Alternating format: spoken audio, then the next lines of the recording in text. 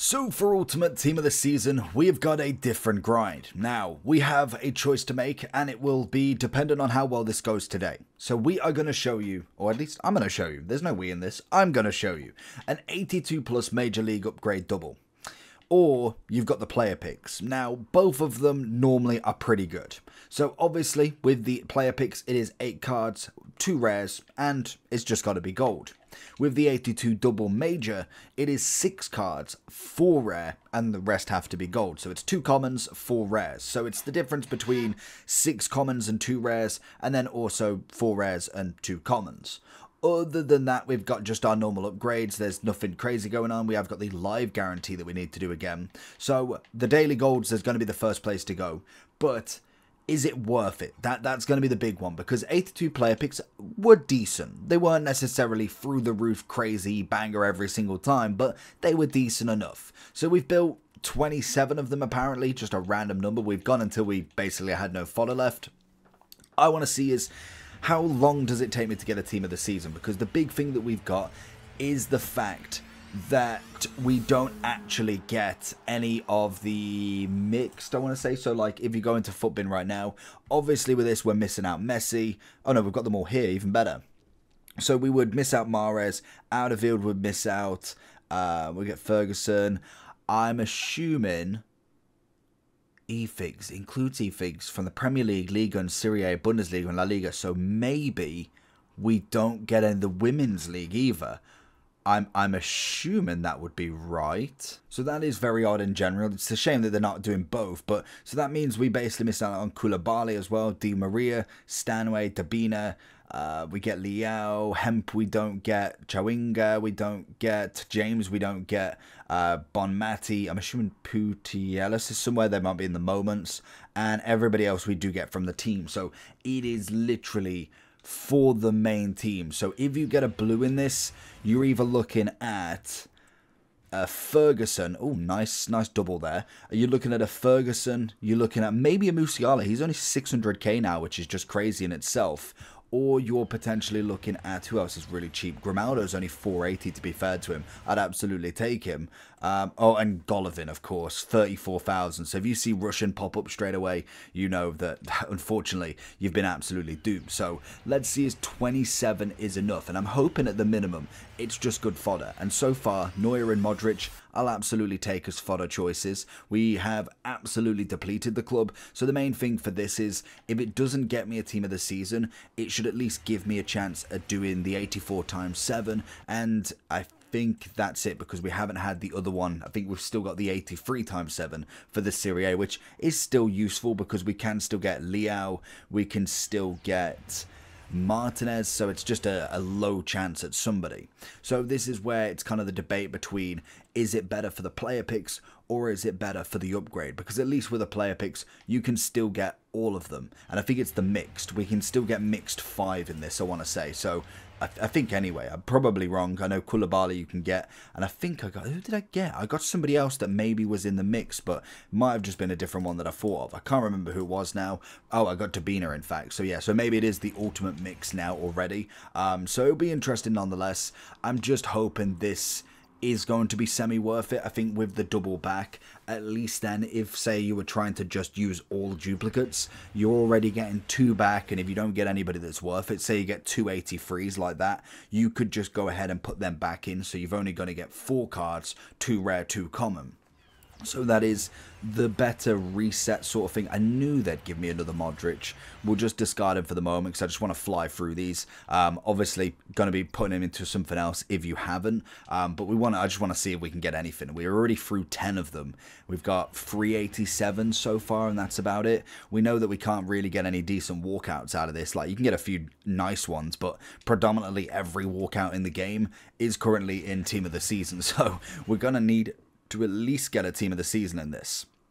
I'm kind of hoping as well. I think Neymar's back in, but I've not seen any moments yet. So I don't know if they're coming back Sunday or if they are back and I've just not seen. Say Futbin's website just doesn't show them. Yeah, because it doesn't even put any popular on there either. So be interesting nonetheless. Hopefully A team of the season should pop. That's going to be, is that Szoboszlai? No, oh, it's going to be Auburn. How many we got left? I feel like this will be quite difficult, especially, like, we know how much the Ultimate is. I'd be surprised if we even get anybody. Do we even have a goalkeeper in Ultimate?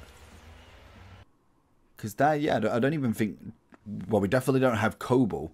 I can't see any goalkeeper in this Ultimate, which is just bizarre in itself. I know they're not necessarily the ultimate team of the season, but you surely got to have at least a goalkeeper. Give us one that we can actually get, because otherwise these majors are going to be very difficult. They will literally be a Golovin turnover, and that's about it. So we are getting towards the end of these, and to be honest, I feel like I'd probably just keep with the player picks. At least you probably get less duplicates at times, but you do give in a little bit more. If they want to change my mind and give me a team of the season, then maybe, but I do think when it comes to this grind, it depends on how much you really want one, because we know full well when it comes to ultimate team of the seasons, they've always been notoriously rubbish. Like, we get, what, 5, 6, 7 week promos, and it's good for the Prem. I think it's good for the second, well, community, and it's good for the Prem. Decent for the third. You start getting a little bit bored. Serie A piques your interest a little bit, because normally they up the ratings pretty tenfold, and then you get to the Ultimate, and it's literally like they turn the weight off. And that is fair enough, because they are the top of the top. I mean, what's the point having a week of promo where we can't actually pack anybody other than literally one person? So that's always been Ultimate's problem. It has always been terrible when it comes to pack weight. So it could be well worth just taking the week off, maybe doing a bit of fodder stuff, because we're getting a lot of end of eras, which will be nice, but you can do them and just take the week off until the Euros, really. Apparently we're getting a separate mode, which will be interesting, and then obviously from there we'll get the actual Euro promo, and we can kind of replan from there, which would be nice. But in general, when it comes to these sort of upgrades, I probably wouldn't spend too much time on it. I'd be more than likely doing player picks, just trying to get as much fodder. At least with the player picks, you could get some of the others as well, which would be nice. And then you can obviously just keep grinding through on the normal day-to-day upgrades that are a little bit more likely to get one. So we will finish off, is that Kimmich? We'll take an 88, so what, 3 87s, an 88, a couple of 85s and 84s. That is going to be it. It's a little bit lackluster in Gnabry at the end. So what I'll do is we will go and do all of the upgrades to see if we can get anything in them. Obviously, when it comes to them, we can get all of the mixed and all of them. So that's going to be at least decent enough to be able to get some high-rated fodder for your Thiago Silvas, your Santos, your Andersons, and then your Cruises later on in the week. So I would probably say player picks probably be better. I just want to do one just to see, tempt fate with me, because I guarantee if we get a team of the season out of this, as you see, we have got a fair amount of walkouts still left over. That should be 6, and then we can obviously go gold, bang, bang, and bang. So that should be enough. Just imagine, I can just see an Mbappe or a Frimpong. I would love a Frimpong more than anything. Yeah, maybe not. We got an 83. But at the very minimum, it's the same. So unless you are putting in more cards, that's fair enough. So we have got the 84 times 7. We can do 3 times. Do we need a team of the week for this? Oh, of course we do. We might just go buy one instead. But that's going to be everything. We might open up the live upgrade as well. I don't know if I've even got a... Have I got a live team of the season? I don't even know what team of the seasons I've got nowadays. Where is it actually going to be an L as well? There it is. Have we got anybody? Oh, okay, we got a few. Oh, we'll go with you then. You know full well if I don't open this up before I've done the packs, I'm going to end up with a duplicate. Let's see what we get. Bruno would be nice. Bruno would be nice. Who the... Oh. Well, I'm glad I put him in, to be honest. Oh, I didn't even put him in. See, I told you I'd get a duplicate. They totally knew what they were doing. 32k for an inform. This better be a blue, but apparently it's not. So we're going to get... to Laporte, 84 times 7 and 85. Can the second one be worth it then? Come on, give me the blue. Oh, it's got to be third time lucky. It's going to be Modric again. At least he goes back into it, but higher rated, 87, 87, couple of 85s. Let's see what the final one does. Tempting fate. Come on. Oh, the weight. This one, I mean, like there's even Schlotterbeck. I didn't even see him. We have Schlotterbeck in this, and I still can't get something. We get Modric again. This is just going to be the constant day, isn't it? So 87's on the board. Kobel behind him. Oh, Endler is that? Yeah, 88 rated. So we take the fodder purchase from it, but in terms of the grind, it's going to be very diminishing to be able to try and do a lot of this, and it's going to be, to be honest, probably not worth it. I think for these sort of players, you're better off focusing on SBCs this week and then kind of grinding through, because we're going to get them in like literally a month's time.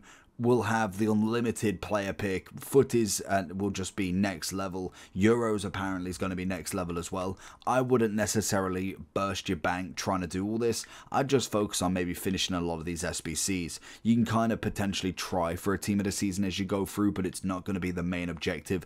Otherwise, you'll end up just putting in far too much fodder for literally no reason. So I would focus mainly on the end of eras. Thiago Silva was fantastic, I must admit.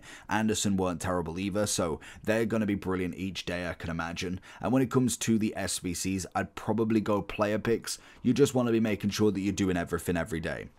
Your daily goals, your challenges, your objectives, the daily login SBC, the daily play, doing your rivals and champs if you really wanted to, and just keep grinding that way. It's going to be the best way, utilizing the exchange as we've been doing every single week for the past like 6 weeks now. It is just an easy grind to keep on going, but I would probably go for the player picks rather than the double, just in my opinion. So let me know down below what you think. Make sure you do like and subscribe, and I'll catch you all for the next one. Peace.